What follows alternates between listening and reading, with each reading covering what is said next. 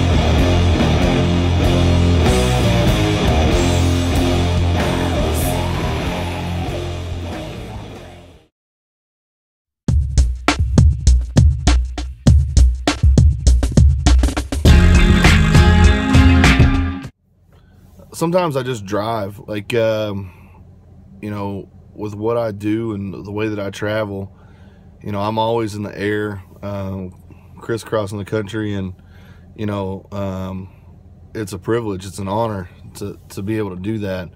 But sometimes, you know, more and more lately, it's like when I've got stuff on my mind or things that I can't work out, I just get in my truck and I drive.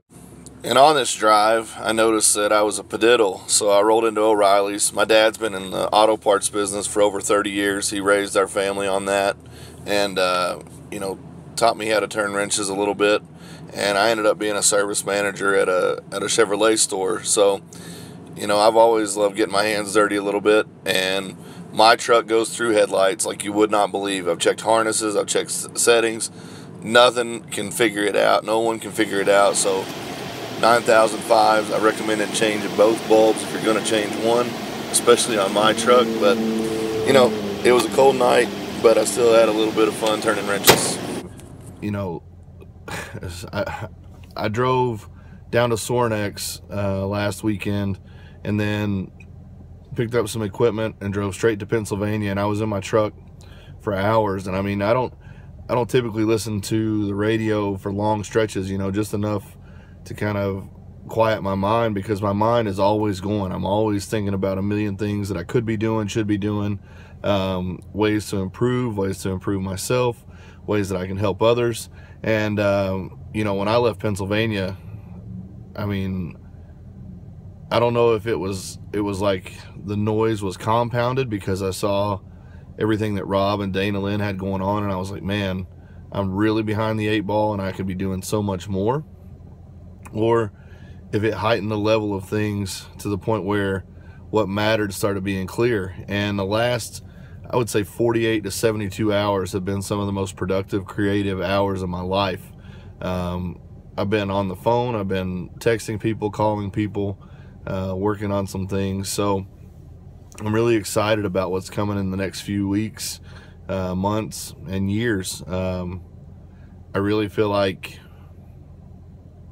right now in this video, within the last 2 hours, it was like, that's the footprint for everything that I will become, and the footprint for everything I ever hope to be. And, you know, I tell people, well, I don't tell people anything. You know, what I convinced myself of is that for so long I was trying to fit a mold. I was trying to fit something that I was being told that I needed to do. You know, I wanted to get out to California. I wanted to be in that lifestyle. I wanted to visit. all these different gyms out there and see where I fit. And as much as I love California, and as much as I love my time out there and enjoy it when I go, you know, I think I needed to find myself at home. And not that I didn't recognize what Kentucky meant to me. And, you know, I've got 606 tattooed several places on my body in reference to, you know, how much I love this place. But, you know, it's about inventing something here, something that is home and mine. And I don't have to go somewhere else to be who I want to be. I can be myself right here.